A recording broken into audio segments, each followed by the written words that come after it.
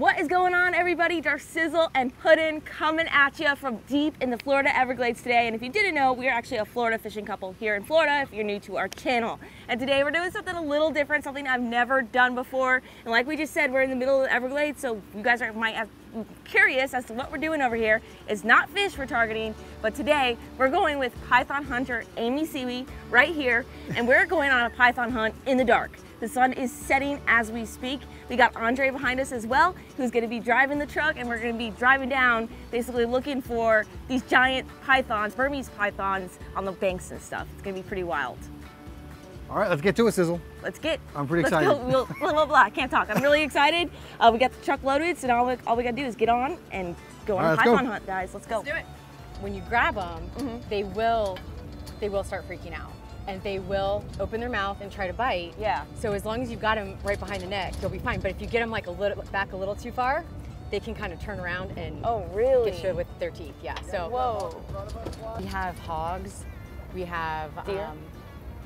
What? Deer. No deer back here. I mean, the pythons have kind of done a number on this stuff. That's what I thought. Over here. So yeah. If you get into the big cypress area, then we still have a lot of, like, I usually see a possum. I've seen a lot of bobcats over there. Oh, really? And stuff like that. But that's cool. But Bobcat's yeah, so anyway, so when you grab them, so what's going to happen though, you will get musked on. So they will. That? So they have a musk gland. It's like the scent gland that sprays like a nasty. thing? Yeah, it sprays nasty on you. Really? It's a defense mechanism. But I've got plenty of wipes, but I'm just letting you know that it'll happen. And I've been sprayed like in the mouth, like it's disgusting. It comes out of their mouth, or they're no, it comes out of their butt. Ew. And it just really stinks. Yeah, I mean, here's the funny thing. Water snakes musk is so much worse. Oh, really? Than python.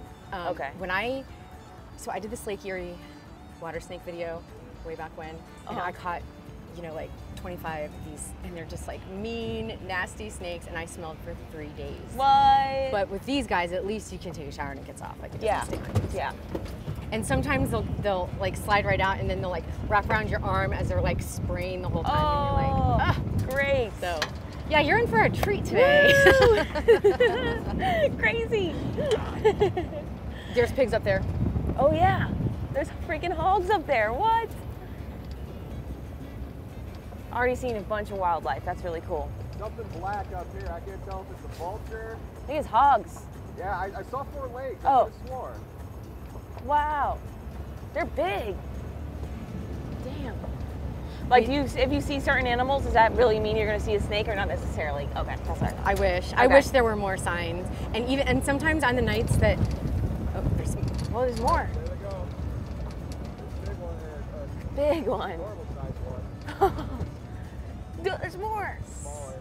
Yeah. There's our nice snake. Wow. Snake dinner. There's another one. Yep. Oh my God. No, I've never seen that in Florida. That's really cool. I don't, hang out in the Everglades too often, as you guys know. I'm on water all the time, but really cool to see the wild hogs here. That's really cool. And pythons will eat the hogs. Really? Yeah, they will. The bigger ones. And then the hogs will eat some of the smaller pythons. Really? And they're both invasive species. Right. But, they don't eat enough of each other to make a difference on either one. So, yeah, they're all sloshing around back there. Now, I've been bitten many times. It's not the end of the world. Like, yeah. Hold on. I grew up loving snakes, and so I had a lot of experience with the handling snakes them, and with handling them, and all of that. So I feel pretty confident in it anyway. Yeah. But I got bitten in the butt one time. Yeah. That was so embarrassing. Like, when a girl comes, and she didn't see it happen, but she was like, I'm sorry, you have blood on your butt. Right. Like, as a woman, you never want to hear that. Right. But never did I think it would be because I got bitten in the ass by a python. Right. So. Like, no, yeah, it's a snake bite. So it's all kinds of stuff out here, that's for sure. And then let me actually walk you through what we're going to do if we get a big one. Okay. Because if it's like... What's considered a big 14, one? Actually 13 plus is going to be a good sized snake. Okay. And actually the ones that we catch that are over 15 feet, it's 0.002% of everything we catch. So they're not very that rare. many. Most of them are between 8 and 10 feet. Okay. So I discovered this not too long ago, but we're gonna use electrical tape. So what's gonna happen is if we see her, I'm going to jump on her, okay? And I'm gonna grab her behind the neck, and I'm gonna actually probably lay on her if I can, just to keep her from wrapping. Okay. And what you're gonna do, you're gonna take the electrical tape and just wrap it around her mouth. Tape them out. And it doesn't need to be pretty, it can be, make it tight. Right. Because we're gonna redo it later anyways, but we just need to get her contained. Okay. So she can't bite us, because it's a lot easier if we take that factor out of it to get her up to the levee, to get her into the bag, to do all of that. Okay. You've never been like constricted to the point where you're like, oh my God, I can't breathe or something crazy, right? Like not that I can't breathe, but I will tell you this. One of them viced me hard. So we were, I actually had 2 of them in my hand. Oh my God. And you know, when we're in that, you know, when we have a bunch of them, when we're on the islands, you know, you just, instead of them flailing about, it's nice when they do wrap your legs, so then at least they're stable, right? Yeah. Well, this one, all of a sudden, and it was only a 10-footer.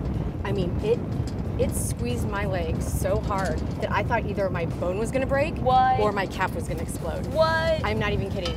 What? I've never had that before in my life, and the guy that I was with, I said, you need to get this thing off me right now. Right. He's like, okay, and he pulled it off.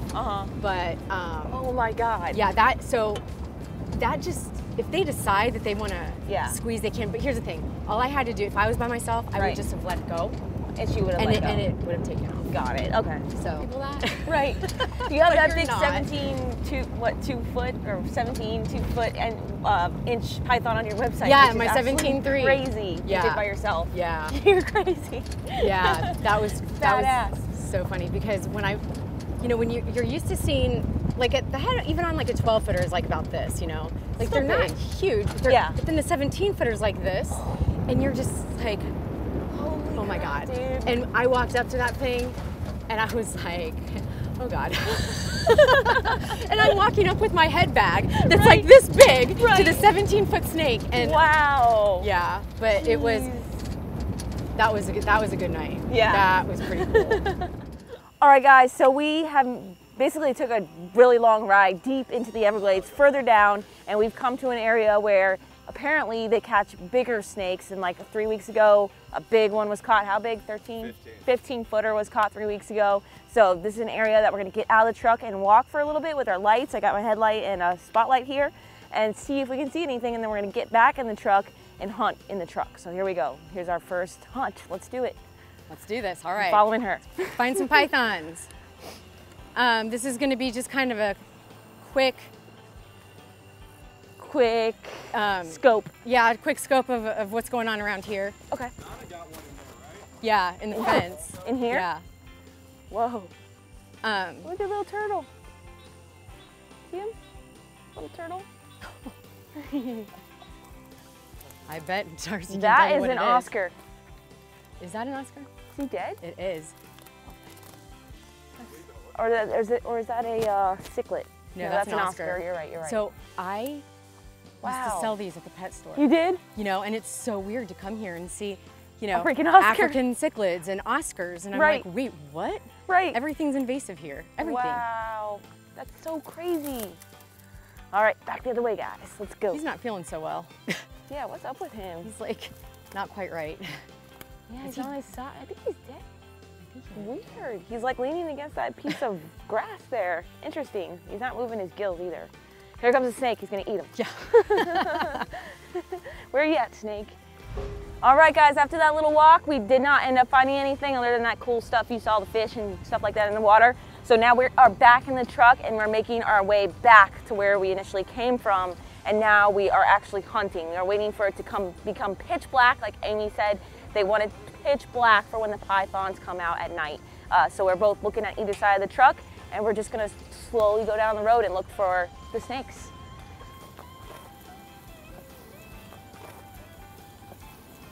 Oh my God, isn't that trying to bite you? What herpers do. Jeez, you made that look way too easy. What kind of snake is that? It's a brown water snake. Brown water snake, not venomous? Is it venomous? Nope. Can you eat it? I mean, if you want to. I will not be eating it. There you go. All right, well, we'll let him get on his merry way. We've seen quite a few snakes so far. Don't go into the truck. Okay. Nice. We've There we seen some go. snakes, guys. They're still out here hunting and looking. We've already gone like 2/3 of the way down the road with not seeing much other than small brown snake like you just saw, and a water snake I think back there earlier. But we're gonna take off again and keep looking. Ready? I did not see it. Right here. Oy, ow. Jesus. Okay, right there. He's- His head's right over there. And Where he's is he? coming up. He's coming up. Do you see him? No. You see my square right there? I see him. See him? So look right there. Oh my God. Grab him, baby. How big is it? Not big. Only like 5 feet, 6 feet. So, okay. So Right how, behind the okay. head, just like you did. So right behind the head and then just grab the back. Yeah. You might want to hold this flashlight though to shine in his No, eye. she's got. I got the headlight. It's okay. Yeah, she needs both hands for sure. How did you see that? Okay, here's what I'm Oh gonna my God, do. I'm shaking to death. It's all right. Come on, baby. Get the girl. You don't have to, girl. Okay. You wanna I- get the tail, and then I'll probably get this side. All right. So I have grabbed the head, somebody's gonna get the back. He's not on point, so you've got it. Like What do you mean? What do you mean? Like he's not on point? he doesn't know we're here. He doesn't care. So just like do a quick grab. You're athletic, don't great worry about the hand-eye grass. coordination. So just boom, just yep, you got it. Don't hesitate. Just like He still doesn't know we're here. yeah, you got him right there, right there. Do it. I can't see him now. Too late now. Dude, I can't see. There's his head, I think. Yeah, right there. Get it. Get it. Get it. Get it. Smash hard. There you go. There you Yeah! Woo! go. Yep. There you go. Just hold I it. got a snake! Yep. That's a good 6-footer there. That's a nice one. I did it. Awesome. All right, my adrenaline is still going. And some but salad. Some salad. yeah, I'm holding tight, dude. Some grass in there. Woo! Nice We did it! job. Heck yeah! Woo! Amy the python hunter got me. I don't want him worry, to twist me. I'm not gonna let him like All right. poop on you. Nice! I finally got one. He's not opening his mouth there, but Amy spotted him. My bright. I did not see him at all. She knows exactly what to look for. When we got up close, I still didn't see him there for a second. Sorry, I'm gonna turn this bright light off. And yeah, pretty freaking awesome. Nice 6-footer, they just said, like 7-8 pounds. You can see right there, he didn't even know we were there in the grass. He literally was just slithering away doing his thing. There's his eyeballs. And yeah, just pounced on him. I needed a second there because I was just, sorry. He's talking over there. But yeah, so anyways, I was just freaking out there for a second, got my cool, calm and collected and just did what she said to do. So nice, heck yeah, we did it. That was amazing. Nice job, Thank girl. you. Okay, so here's what I need to take some. I do need pictures because I need to send it Of here. course, we're taking pictures too. Yeah, we're gonna. And I always like do a selfie. Here, Okay. let's get rid of some of his. Yeah, Some of this. you got it. Let go really Okay. fast, yeah. I had to like let my adrenaline calm down for, oh, look, it was wrapping her already. Like your 6th or 7th one, it will be normal. Right, Think about it. But this is Right. this is a little one. I mean, that's considered a little one. He is Like- constricting her. Look at that. Oh my God. That's what I don't like. I don't want that to happen, but I'm sure like once, just like fishing, you know, once you get used to it, it's just the normal it's nice thing. because he's not Aggressive. flailing about Right. now. So I've got him under control. He's and being it's- calm. And it's yeah, it's That is better. cool. Look how cool they are. Look They at wrap that. themselves sometimes. And guys, by the way, like you see that snake skin right there? Look what she's wearing. Like you guys can actually purchase this custom made on her website. I'm gonna link all the information down below, but she has these beautiful leather, you can tell them about it, but go ahead. Yeah, So these it's are yours. made from these pythons that we catch, and they're pretty high quality. We've also got Yeah. leather watch bands, Apple That's watch awesome. bands. Some of them are cobalt blue, some of them are natural color. But yeah, and every time somebody buys one of these bands or anything made from a Florida Burmese python, they are literally helping us with our cause, and they're contributing to the conservation and preservation of our Everglades. Oh yeah, So- and by capturing this particular snake, like how many mammals did we just save? So this one is probably 2 years old. Okay. So probably, it's probably already eaten, I don't know, like at least 100, Wow. 150. Wow. Because it takes Fast growers. Yeah, I mean they have voracious appetites. Wow. So yeah. So Darcy, you just That was awesome. Saved a bunch of mammals. So that was awesome. So I'm gonna give you the head again. Okay. For you to hold. Okay. I can unwrap All right, guys. So we're gonna get a couple quick pictures here, but yeah, highly invasive species here in Florida. We really don't want them here, and there's approximately, we don't really know, but the estimate, but there's 100 to 300. Oh, she just musked on her. Look at her shirt. Gross. That's like, what is that? That's this just, is the smell of success. There you go. They do that when, that. what is it? Like their defense mechanism. So yeah, so the musk is a defense mechanism, and it's just like smelliness that they spray all over you. Yeah, nasty. And it, it happened to her, not me. That it did. Yes. Okay, Andre, do you want to close its mouth so she can grab? Thank you. Woo! You good? Yeah.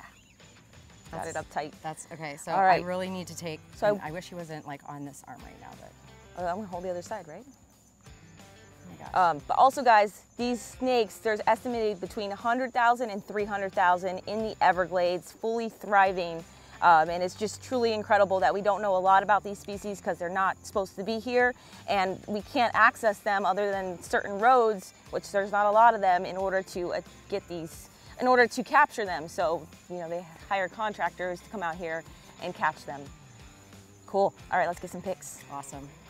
Woo, here we go. All right, the snake's getting a little tired, but he'll gain his strength back real quick once we get him in the bag. So I'm gonna let Python Huntress Amy handle this because this is her Oh no, forte. girlfriend, you taught this. So we're both gonna do this. All right, how do we do So what this? we're gonna do, we're gonna put his middle in first. Okay. And then when I say 3, you're just gonna kind of throw Drop him down it? and drop him. Like I'm gonna throw them? You're just gonna, yep.